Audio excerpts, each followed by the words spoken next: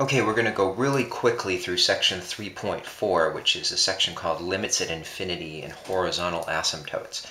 I just want to start off this section with a really a straightforward example. So we want to look at the function, which is it's a rational function, x squared minus 1 in the numerator and x squared plus 1 in the denominator. Here's roughly what the graph of this function looks like. If you were to plot it using your calculator, you'd see it would be, well, be at minus 1 here at 0, and then it's going to go like this, like that. And this function is symmetric about the y-axis because it doesn't matter if x is positive or negative. Two values of different signs that are equal in absolute value will have the same output for this function, so it's going to look symmetric. So it's going to look something like this. And the thing that you'd notice if you were to keep looking out as this function, as you put input values larger and larger in here, is you would notice that there's a horizontal line at the height y equals 1. And the values of the function will be approaching that height, y equals 1, if you take larger and larger x values this way and larger negative x values that way. So smaller and smaller, but larger in absolute value. This is called a horizontal asymptote because the graph of f approaches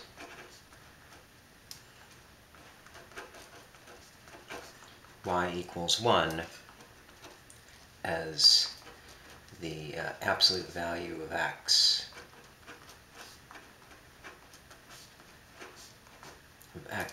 gets large.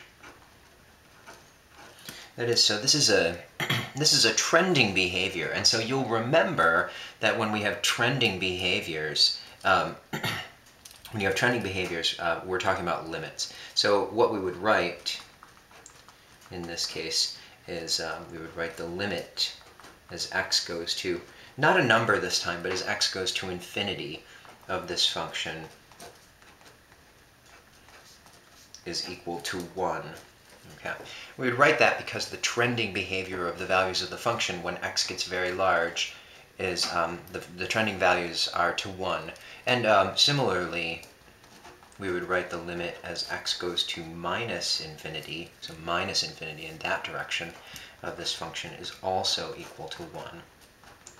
Okay, and this line here, y equals 1, this is called a horizontal asymptote.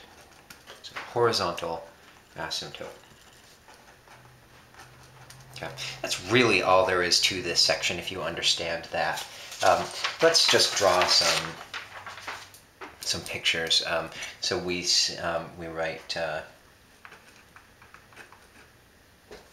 the limit of a function f as x goes to infinity is equal to L if f of x tends to L as the x values become larger and larger. Okay, and similarly, we write the limit as x goes to minus infinity of f is equal to L if f tends to L as x values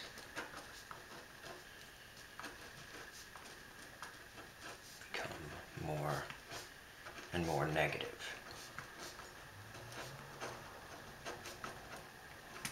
Okay, we write y equals L is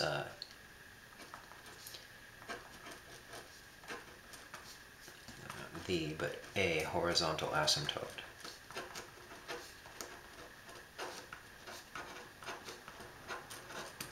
Okay, so we've got the limit as x goes to infinity equals L, and then the line y equals L is a horizontal asymptote. Let's just take a look at an example just a pictorial example, not an example where I write down the function. Here's a possible picture of a graph with a couple of horizontal asymptotes.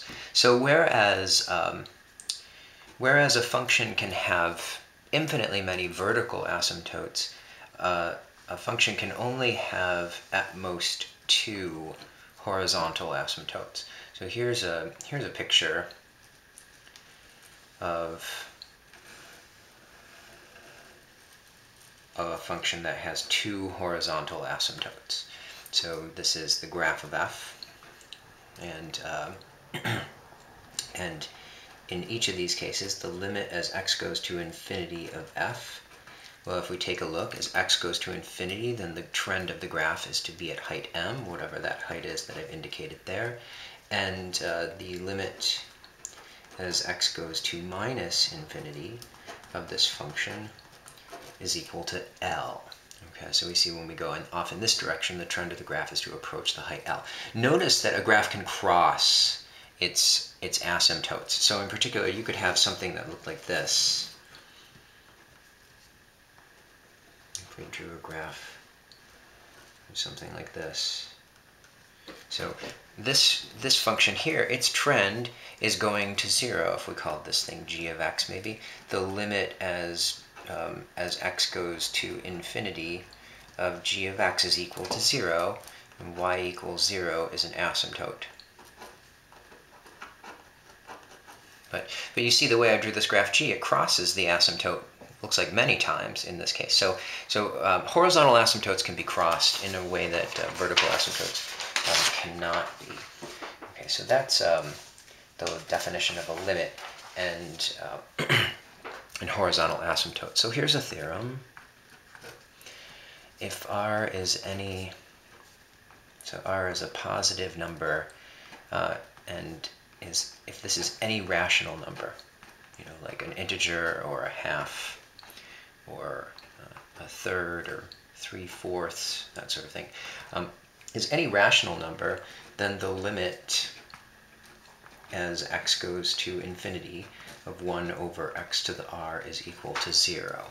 Okay, examples of this that we might see.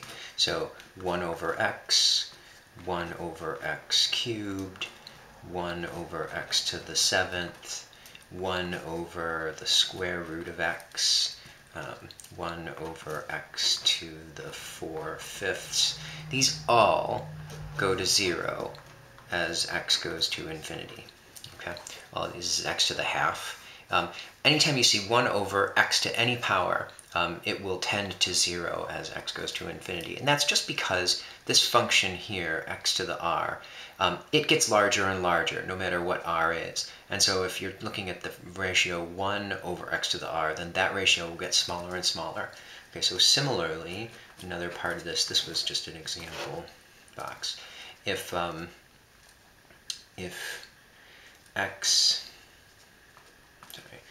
x to the r is defined for negative numbers,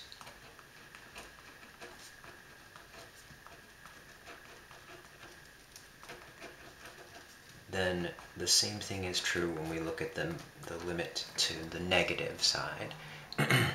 1 over x to the r is equal to 0 as x goes to minus infinity or minus infinity. So this is an important theorem. We'll use this result a great deal. Okay, so let's look at a real example. So let's investigate the limit as x goes to infinity of the following ratio: 3x squared minus x minus 2 divided by 5x squared plus 4x plus 1. Okay, so this is a rational function. No idea what its graph looks like, but we want to analyze what its behavior is as x becomes larger and larger. So here's how we do this. We manipulate this in very much the same way that we would manipulate a regular limit. I'm going to pull the highest power of x that I see from the numerator and the denominator and see what happens. So if I factor an x squared from the top, then I get 3 minus 1 over x minus 2 over x squared. Okay, that's what we get if we factor a power of x squared from the top of this fraction. And then similarly, let's factor the x squared from the bottom. So 5 plus 4 over x plus 1 over x squared.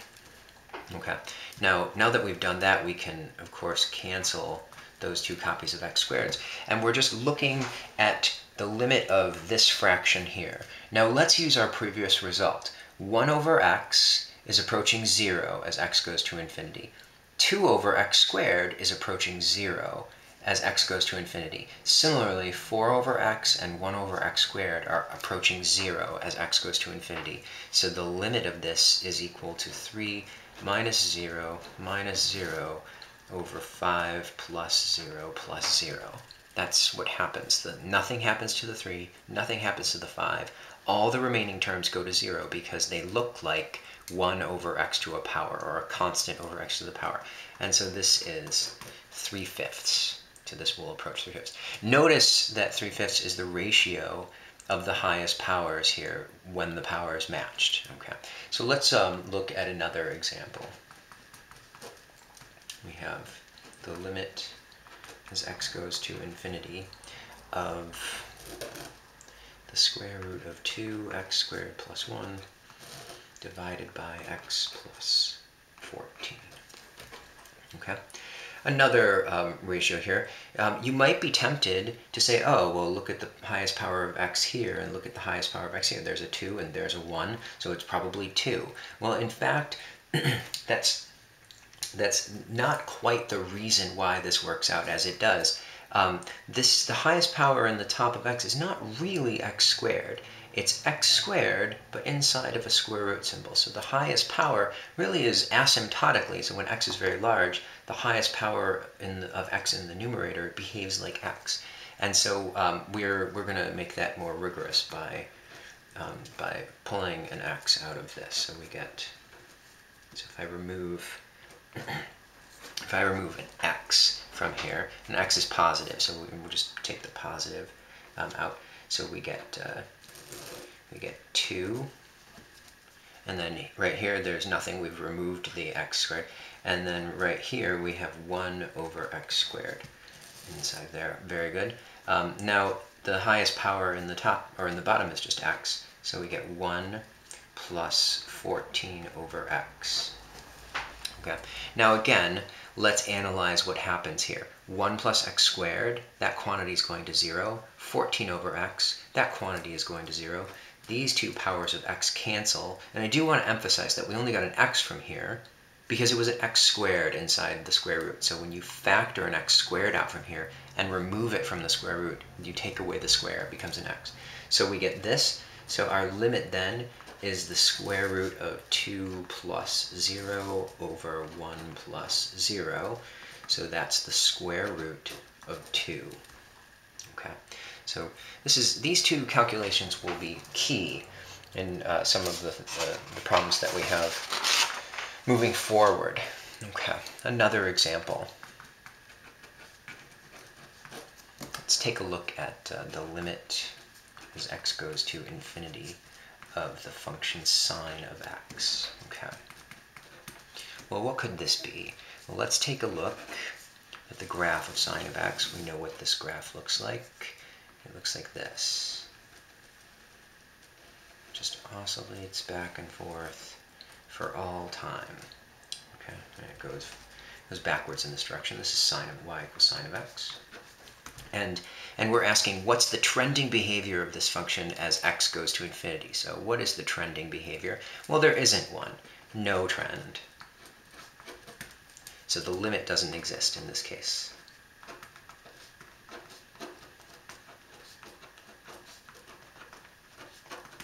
Okay, the limit in this case does not exist. Very good. One more quick. We can have. So now we know we can have limits in limits of infinity down underneath the limit symbol. We can ask what is the trend as x goes to infinity. But we can also have limits, or have infinite limits. So let's analyze this limit here. Example, the limit as x squared as x goes to infinity. Well, examine this for just a minute. Here's the graph of x squared.